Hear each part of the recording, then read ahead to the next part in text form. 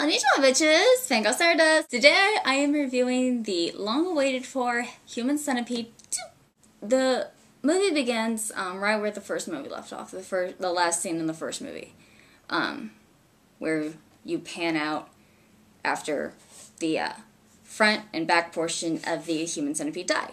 And it's just the middle chick is alive still. Well, it turns out in the second movie, the first movie was just that, just a movie. Didn't happen in real life.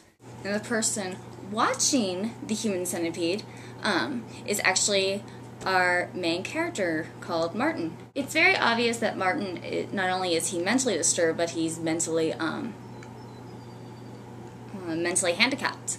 You find out pretty early in the movie that Martin was raped as a baby by his own father. You keep hearing flashbacks of the molestation happening. Hearing sexual abuse is so icky, unless it's two guys, like two brothers, then it's magic. He lives with his mother, who's a total fucking cunt. I mean, you should just see that right off the fucking back. Because she goes in his room, she's like, oh god, you like shit yourself. And just completely disgusted and hateful character. Martin talks to a therapist who looks like Freud and wants to fuck him. Coinky dink? I think not. Basically, you find out that Martin's been obsessing over centipedes. And his mother and his therapist aren't exactly sure why.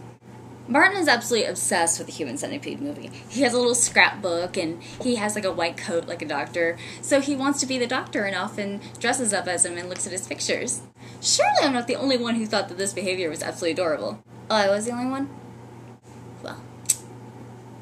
Awkward silence. I mean, honestly, we can't blame him for his obsession over the doctor. I mean, the doctor was a fucking sexy motherfucker. I don't know why, but I just have the hots for crazy evil doctors, especially if they're Nazis. I don't know why. I think it's because I'm German. Not only is he obsessed with this movie, but he also wants to do what the doctor did in the first movie. He wants to create a human centipede. However, he goes big or goes home, which I find very awesome. He wants to make a 15-person human centipede. The way Martin gets his victims is he waits out into a parking lot, like one of those big old concrete parking lots, and waits till somebody's alone going to their car and hits them on the back of the head and drags them to this this huge like warehouse hostel type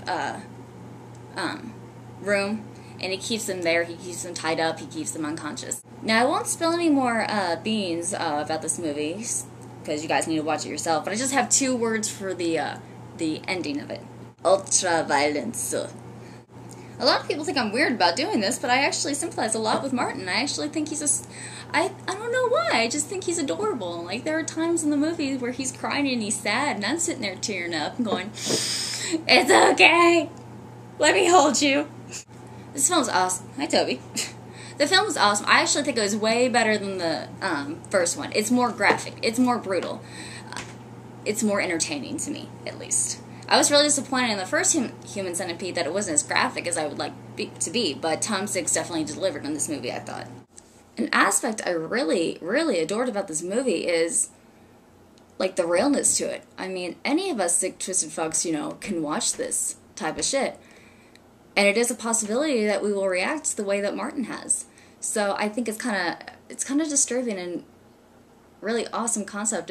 This can be any of us. This can be any of us watching this movie and becoming obsessed with it and wanting to do it ourselves. I really enjoyed the creepiness to that.